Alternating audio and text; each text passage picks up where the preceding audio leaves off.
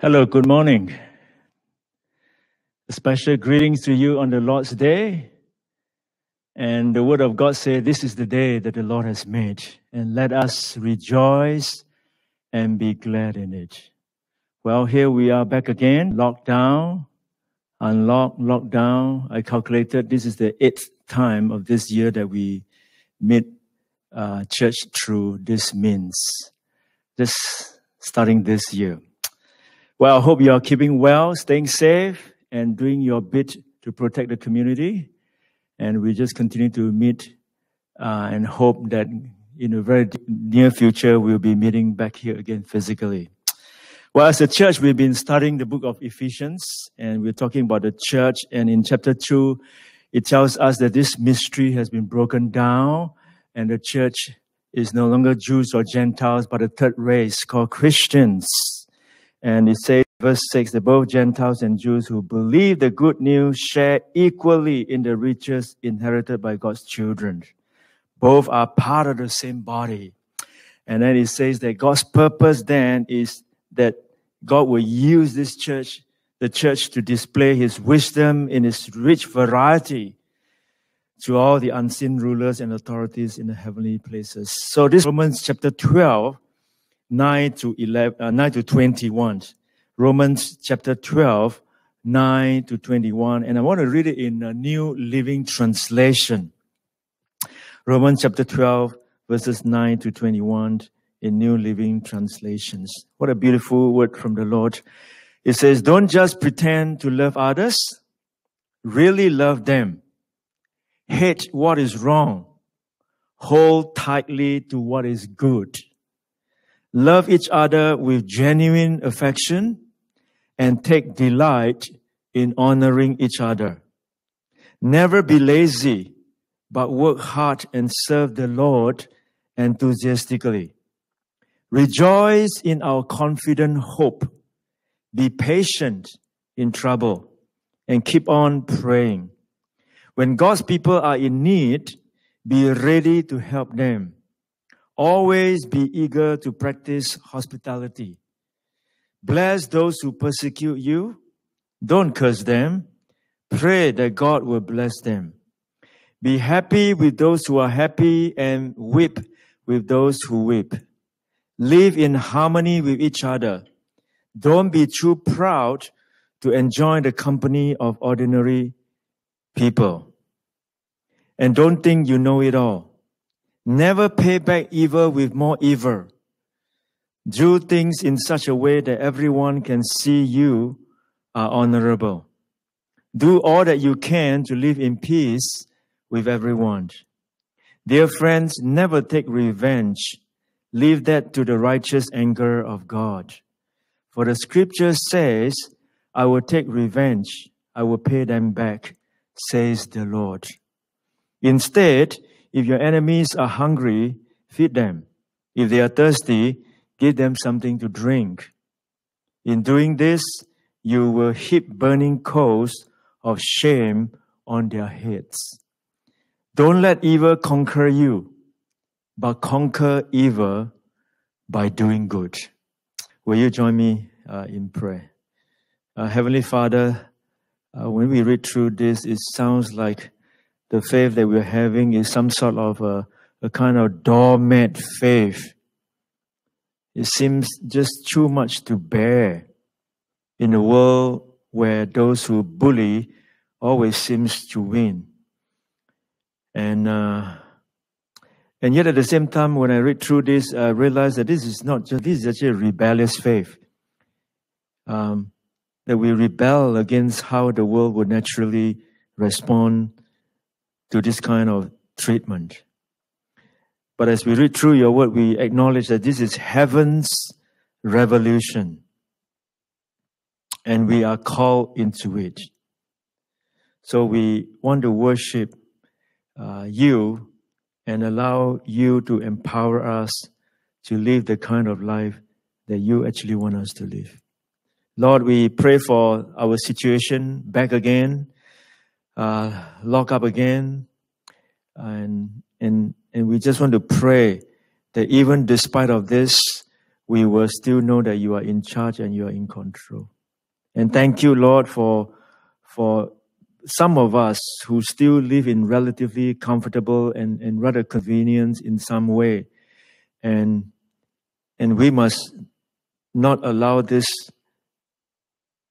to become something that it is expected, but we consider it as a blessing. But we always, as you are the last, and you know the end from the very beginning. And you are sovereign, you are in charge, you know all. Help us to put our confidence, our trust in this Almighty God. Thank you for today that we can come together, even through this means, to worship. May you bless our time together. We ask this sincerely in Jesus' name. Amen. Before I invite you to sing a song, just one announcement, and that is KYB Term 4. We are doing the life of Joseph, Genesis 36 for the Term 4 books next week. So now I want to invite you to sing this beautiful song, "The Lord is Our Salvation."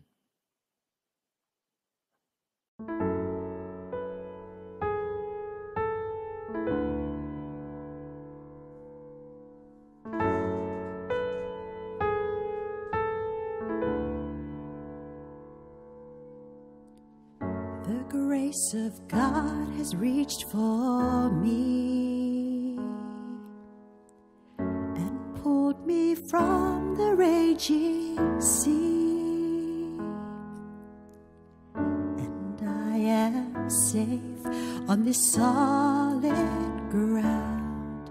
The Lord is my salvation.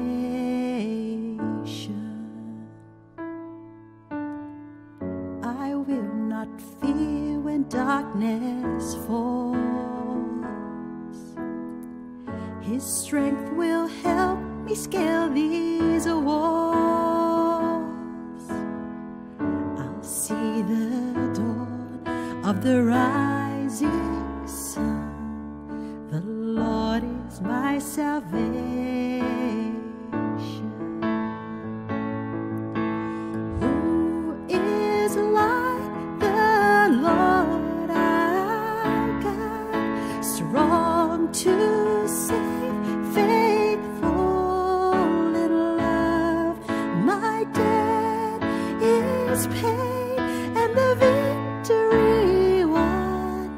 The Lord is my salvation.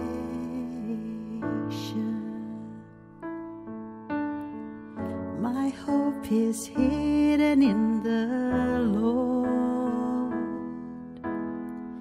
He flowers each promise of His word. When winter fades, I know spring will come. The Lord is my salvation.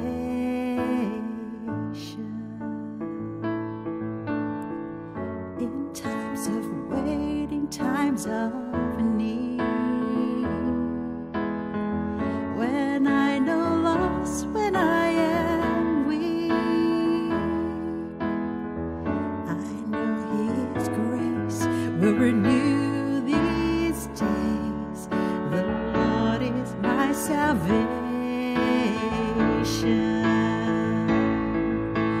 Who is like the Lord our God, strong to save, faithful in love?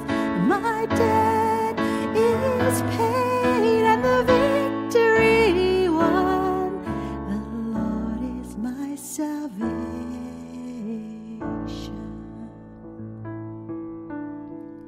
And when I reach the final day, He will not leave me in the grave, but I will rise. He will call me home. The Lord is my salvation. Who is like the Lord our God, strong to save, faithful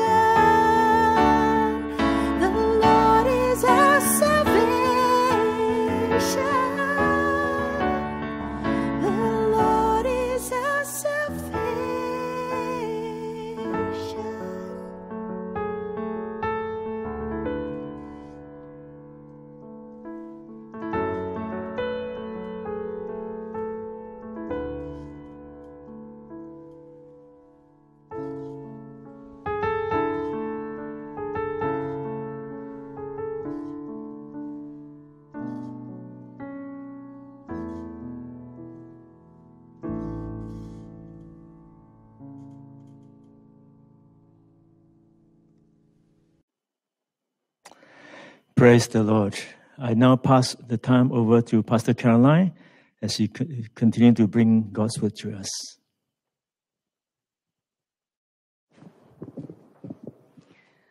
Well, good morning, church. We continue this morning on our journey through this letter to the Ephesians, to what would have to be one of the most practical and helpful passages in the entire letter. It cuts to the very heart of how we should live as followers of Christ, and as was the case last week, there's no complicated theology in here.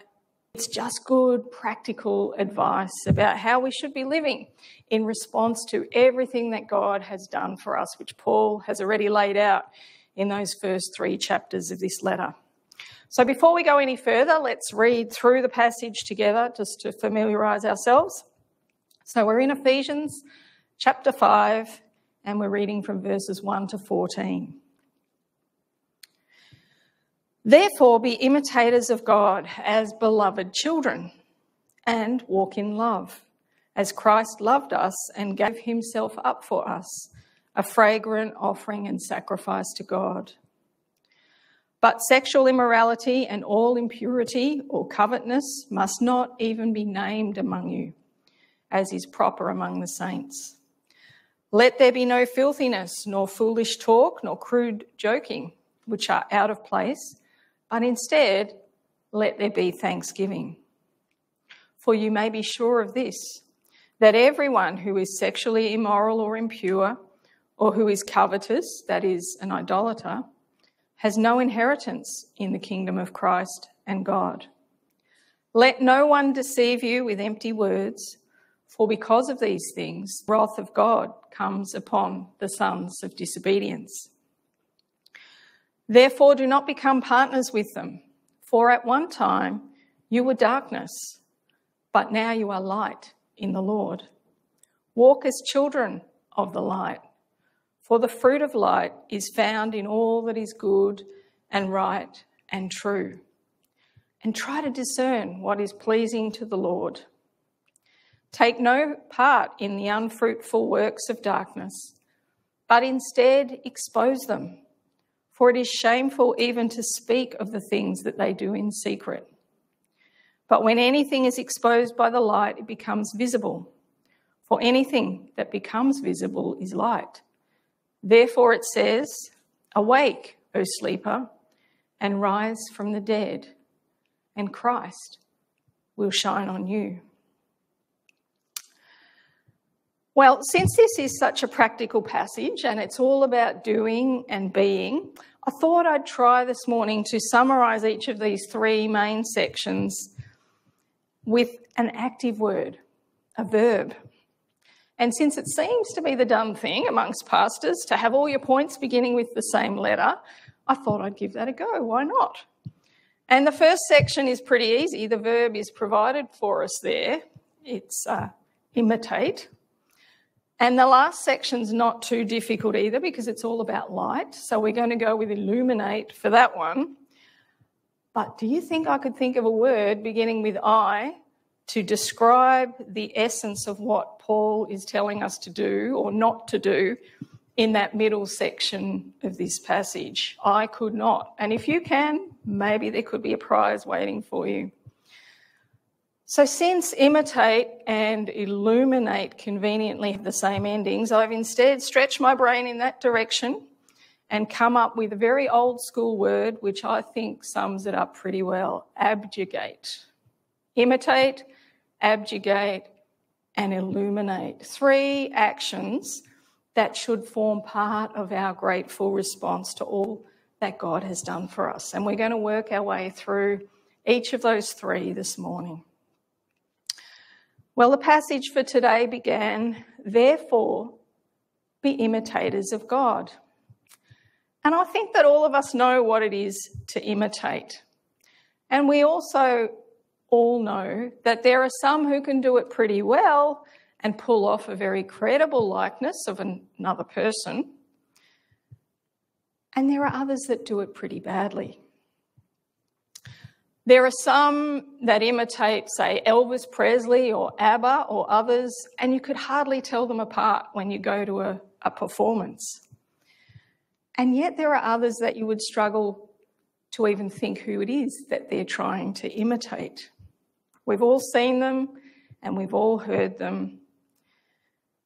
And we know that there's varying degrees of our ability to imitate someone else. There's at least one Elvis Presley impersonator that I am aware of who's actually been banned for his own good from competing in some competitions because the likeness that he presents is apparently so far from the original that those watching actually become angry. As imitators of God, we don't want to leave people with any doubts. And we certainly don't want to misrepresent God to them. The likeness that we present must be faithful and as true as it can be to the original. How might we go about that? Well, if you wanted to imitate, say, Elvis Presley, for example, you would find out everything you could about him. You would look at all the old video footage. You would listen to whatever soundtrack you could. You would read magazine articles, anything that you could get your hands on to help you find out what he's like. You'd be there wanting to study it. You would know exactly the position of every stud or piece of sequence on his outfits. You would know exactly how wide those flares on the bottom of his trousers needed to be. You would know exactly how he styles his hair. You would know how he moves on stage. You'd know how he responds in interviews. You would listen to his songs over and over again. You would see his facial features and be able to imitate those. And you would know every word of every song that he's ever sung. You'd get your hands on video recordings and magazines. In short, anything or anyone that could help you fill in some details about his life, you'd be there trying to find it out. And you would probably devote an inordinate amount of time towards tracking all of these things and people down and learning from them whatever you could. In the same way, if we are to be like God, we need to know God. We need to really know him. We need to know what he's like. We need to know his character. We need to know how he interacts with his people. And all of that you will find in the record that he's left behind for us, the Bible. You will find in there his relentless pursuit of humanity and his plan for their reconciliation to him. You'll find in it his dealings with Israel right throughout the Old Testament. You'll find it in the law and the radical way for that time that the law made provision for widows and orphans and the poor and foreigners. You'll find it in the prophets who spoke of a God of new beginnings.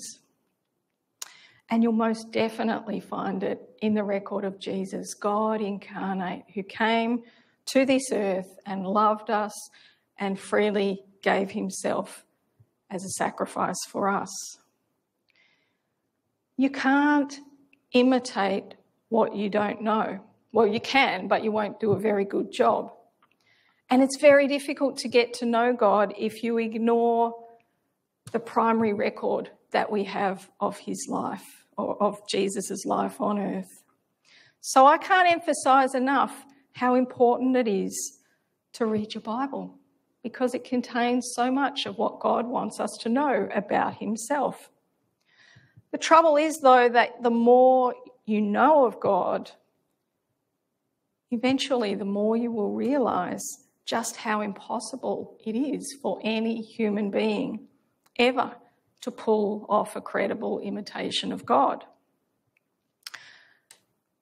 But far from being a reason for discouragement, this realisation is actually the point that all of us must come to if our journey of spiritual transformation is to begin. If we are to become like Christ and therefore imitators of God, we need to get to that point where we realise that we can't do it on our own.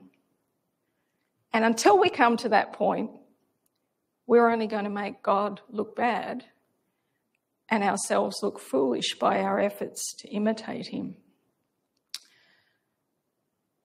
Now, we are almost coming towards the end of the Olympics right at the moment. So when I was trying to think about what it might look like for us to try and imitate God on our own, my mind went straight away to one of my favourite Olympic events, the equestrian, and in particular, the dressage. It is a wonderful display of partnership between human and animal, between the human and the horse. And when it's done well, it is beautiful to watch. It's a bit like ballet, but with a horse involved. But if you try and imitate dressage without a horse, you're going to end up looking silly. The end result may well be amusing, but it won't be dressage. If you go online, you'll actually be able to find a video of a man doing just that. He does an 8-minute dressage routine, only instead of riding a real horse, he's riding one of those horse heads on a stick. We used to call them hobby horses in the UK. In the US, they call them stick horses. And he's straddling one of these stick horses.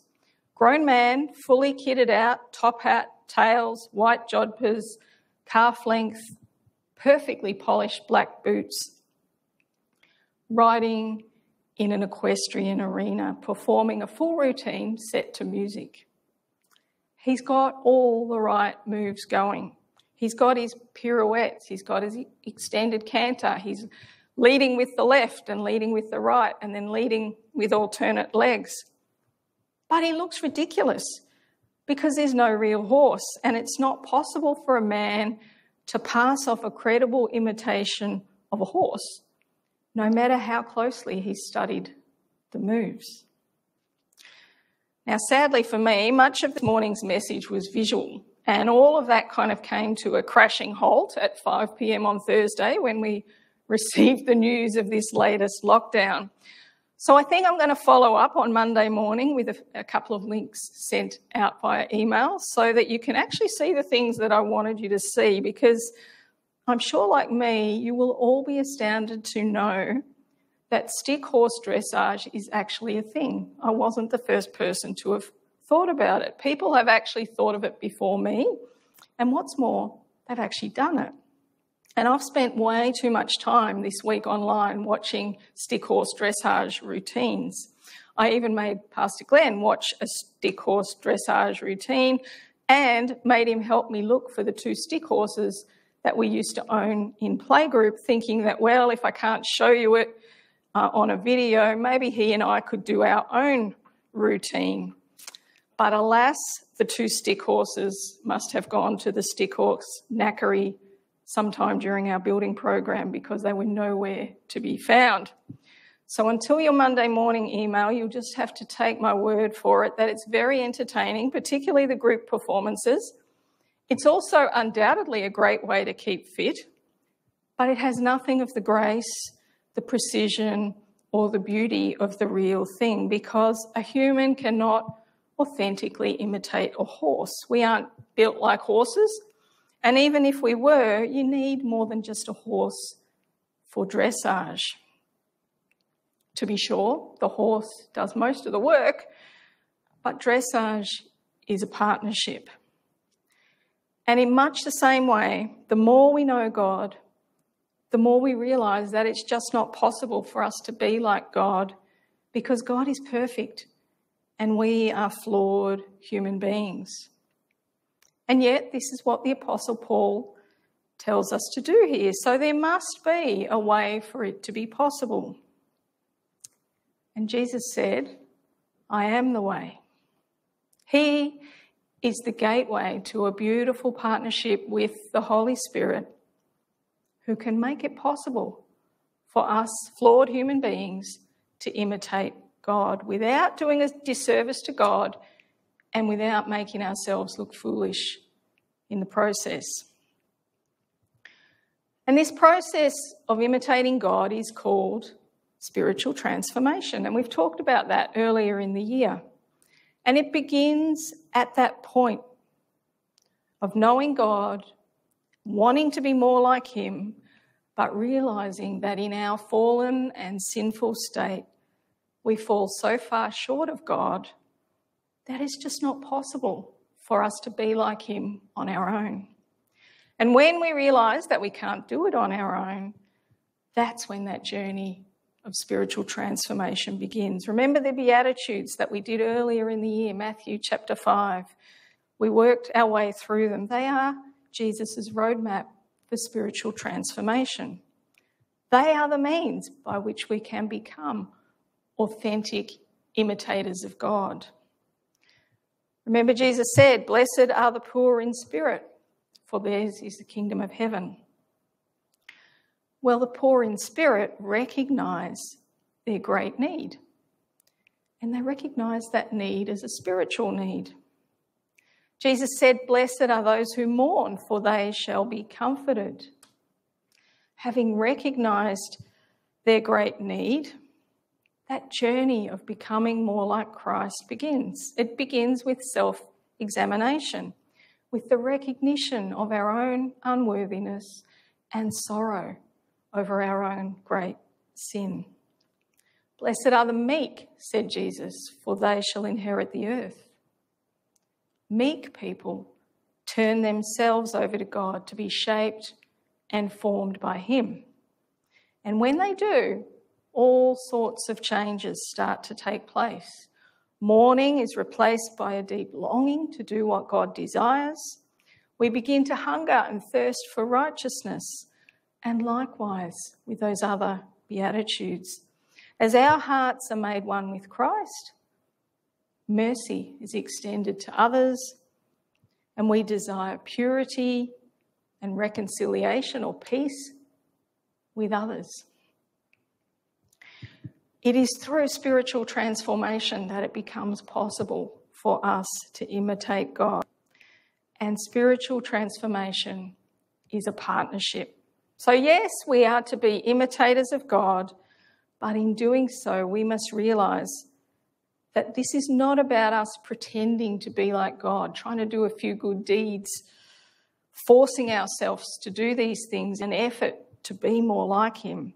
Our ability to imitate God happens through spiritual transformation, and that is primarily the work of the Holy Spirit in us. It is a partnership, and a partnership that we must do all we can to ensure that it prospers, but it's not a partnership of equals. Because we are dearly loved children, the Father has sent his Holy Spirit to us, and it is he who does a work of transformation in us, enabling us to be imitators of God. So what does it look like when we allow this partnership to flourish? Well, Paul tells us, as dearly loved children, our lives should look more and more like Christ's as we are transformed more and more to be like him. So we will live a loving and self-sacrificial life, just as he did. And as this partnership with the Holy Spirit flourishes, we will progress along that pathway, becoming little by little, day by day, more and more like Christ, and therefore better imitators of God. And along the way, there will be some things that we need to steer clear of or separate ourselves from, because they are simply not compatible with a holy God. And I've chosen this word abjugate to describe what is required in this next section, not only because it rhymes with imitate and illuminate, but because I think it provides for us a nice picture of what's required here. The word abjugate is an ancient word. It comes from the Latin abjugo. And the ab in that word means from or away from, and the jugo means to bind or connect. So to abjugate means to unyoke or to set free. So when you're yoked to something, you become bound to it or to them. And it's that image that we're familiar with because we've heard it before, in this place of the two oxen that are held together by that wooden yoke around their necks. And they're yoked together for the purposes of work. They would pull a plough or pull another implement for tillage. And where one goes, the other must go because they're yoked together and they can no longer function independently. And I think that image describes nicely what Paul means here. As imitators of God, seeking to walk in love, we can't continue to be yoked to all of these things mentioned in verses 3-7 because they'll pull us in the wrong direction. We need to unyoke from them. So what are these things that Paul talks about? We'll move through them one by one. The word translated as sexual immorality here is derived from the Greek porneia, which shares a common root word with that English word pornography. So sexual immorality here is very broadly defined to include all sexual activity outside of marriage. It includes watching pornography. It includes visiting strip shows. It includes reading erotic novels. And as Jesus said in his Sermon on the Mount, he extended it out to include lust. It includes lust as well. The word that's translated as impurity is the Greek akathasia. It's related to our English word catharsis, but it's a negative form of this word. So whereas something cathartic is something cleansing, something acathartic is something that pollutes. So impurity is anything that is polluting to us. So we think sinful habits, think addictions, think moral failings, all of those things that cause us guilt and shame. The word translated covetousness can also be translated as greed. It's listed as greed in the NIV. The two are closely related because greed causes us to look longingly on what others have and desire those things for ourselves. So these three things, sexual immorality, impurity, and greed, these three, says Paul, are the works that we need to unyoke ourselves from.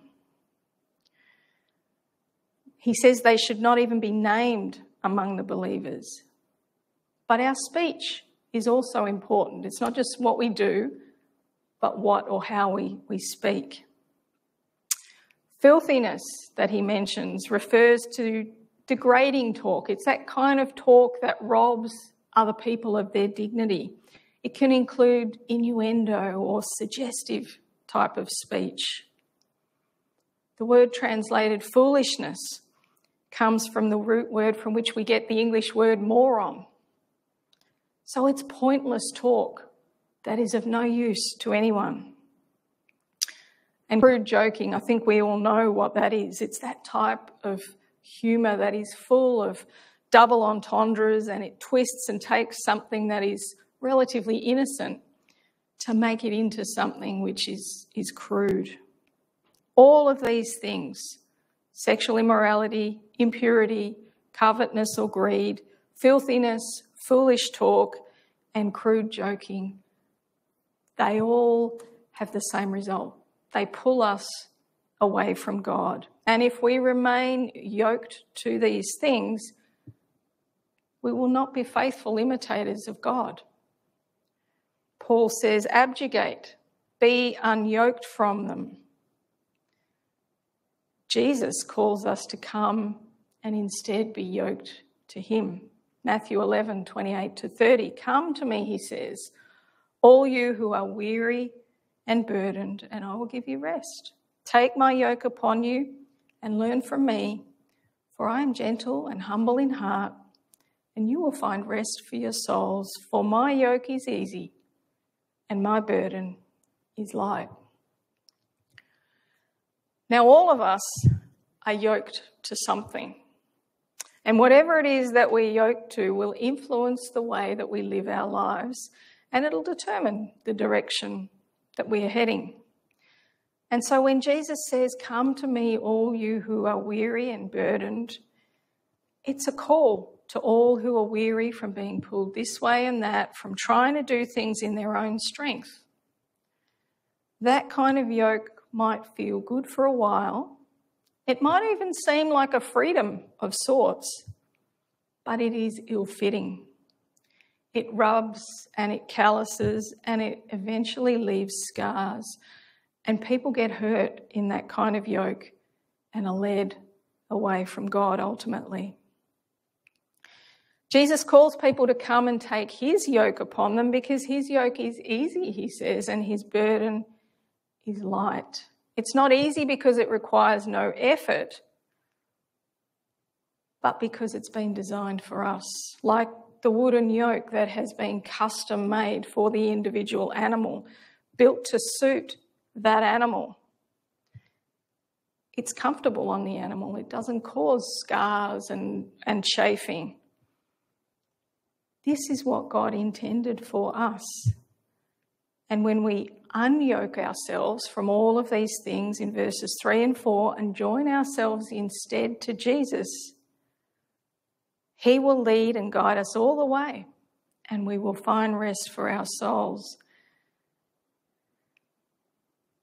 When we do that, we will be, for everyone who is looking on at us, a far better imitator of God, one that will indeed demonstrate his wisdom in the heavenly realms. So, having detailed all the words and the deeds of those still in darkness, Paul urges the Ephesians not to partner with them. Notice what he says here: "For at one time you were darkness, but now you are light in the Lord." And what he doesn't say here is as important as what he does say. He doesn't say, "At one time you were walking in darkness, but now you walk in the light." And he doesn't say, "You were in darkness, but now you're in the light." No, he says you were darkness. You were part of it. Darkness was your identity, but it is your identity no more. As dearly loved children of God, we have a new identity in Christ. 1 John 1:5 says, "God is light, in him there is no darkness at all." And that's the identity that we share now when we are yoked to Christ. Have nothing to do with the fruitless deeds of darkness, says Paul. Nothing, not one thing. Steer clear of them at all costs. Now, Richard Coken, in his little book, tells the story of a billionaire who owned a magnificent yacht. And he began interviewing sailors, professional sailors, to skipper this multi-million-dollar yacht for him so that when he brought clients or his well-to-do friends, he could take them out into the harbour. And he needed someone with very great sailing skills who could be available at any time, whenever needed, to take he and his guests out sailing.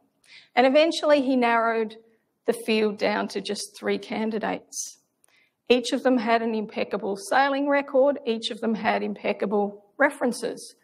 And so he decided to give each one an opportunity to demonstrate their skills by taking his multi-million-dollar yacht out on the harbour. Well, the first one sailed the priceless yacht at top speed with great precision, a mere 30 metres from the rocky shoreline and the rocky cliffs. And everyone was amazed by his great skill. The second went one better. He did exactly the same thing, only instead of being 30 metres from the shoreline, he was a mere 15 metres from that rocky cliff. And so, of course, there was much excitement and much anticipation when it came to the opportunity of the third to skipper the yacht. He took the helm. He calmly guided the yacht away from the rocks, away from the cliff, and out into the middle of the harbour, where the sailing party spent the afternoon touring around and enjoying the stunning views. To everyone's surprise, the billionaire yacht owner gave the job to the third candidate. All of you, he said, were amazingly skillful. But my yacht is precious. And I don't want someone at the helm who is so confident as to be tempted to steer it within a few metres of the rocks. One mistake and it's disaster. And God does not want his children of the light to keep toying with darkness. Sail in the harbour. Walk as children of the light, for there is much joy and satisfaction to be found there. Don't risk steering close to the rocks. Have nothing to do with the fruitless deeds of darkness, says Paul. Instead, let your light illuminate the darkness, exposing the fruitlessness of what is done in darkness. Turn off the TV if what you're seeing is immoral or impure or full of filthy language or built around crude innuendo. Find yourself some new friends if gaining their approval requires you to drink too much or to pretend to be enjoying their crude jokes. Don't flirt with immorality. You are a precious child of God. You are a child of light. Live a life that reflects that new identity. Why? Because that's the kind of life that God has chosen for his children. And he's chosen it because it is good for you and because it is the kind of life that will show others his manifold wisdom.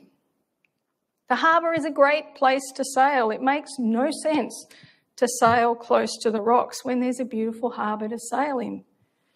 Hit the rocks, and you might be living with that wreckage for the rest of your life. Not only you, but perhaps your family and friends also.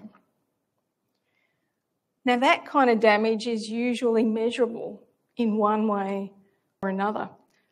But the damage that we might do to God's reputation when we imitate him poorly or claim to be light but instead keep flirting with darkness, that kind of damage is untold.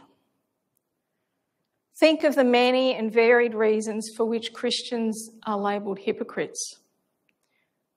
When those who claim to be believers commit adultery, or they abuse children, or they defraud businesses, or they lie to their colleagues, or they participate in gossip, or they laugh at dirty jokes going around the office, or they treat their spouses poorly at home, or they fail to forgive, or are willing to take advantage of another for their own gain, or they simply don't display a loving attitude toward others.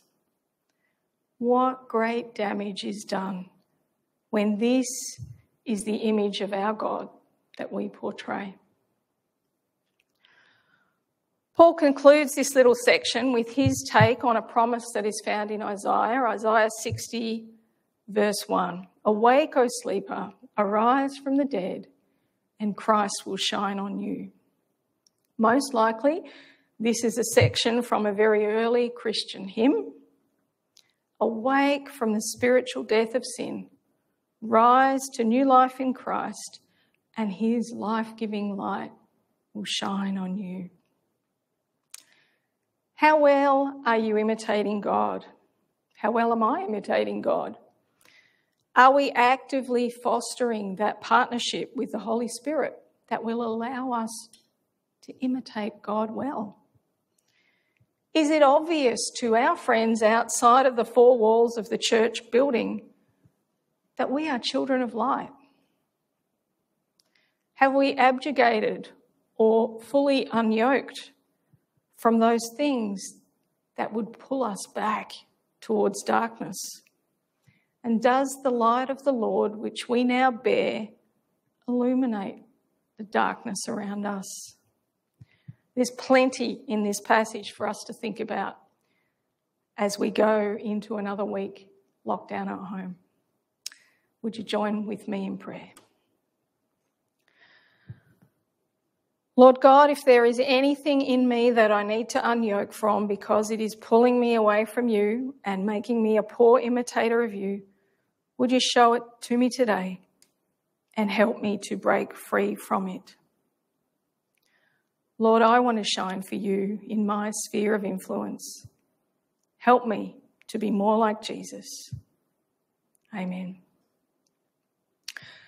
Well, the closing song that I have chosen for us this morning is called Death Was Arrested. And it might be new to some of you, but I think it captures very well that turning point in our lives when we're released by Christ and move from darkness into light. That moment when death was arrested and for us new life began.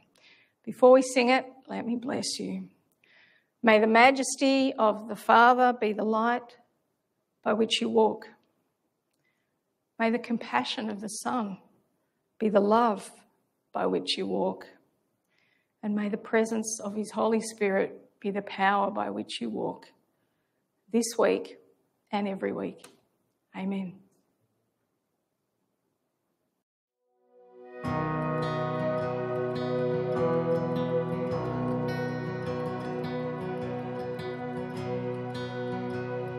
Alone in my sorrow and dead in my sin, lost without hope with no place to begin. Your love made a way and let mercy come in. When death was arrested, my life began. Ash was redeemed, only beauty remains. And my orphan heart was given a name. My mourning grew quiet and my feet rose to dance. When death was arrested, my life began. Oh, your grace so free washes over me. You have made me new. Now life begins with you. It's your endless love pouring down on us. You have made us new. Now life begins with you. Released from my chains, I'm a prisoner no more. My shame was a ransom he faithfully bore. He canceled my debt and he called me his friend. When death was arrested and my life began. Oh, your grace so free washes over me. You have made me new. Now life begins with you.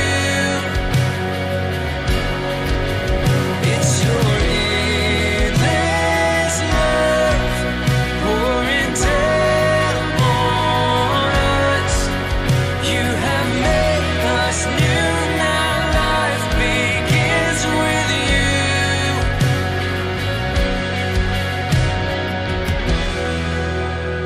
you. Our Savior displayed on a criminal's cross. Darkness rejoiced as though heaven had lost. But then Jesus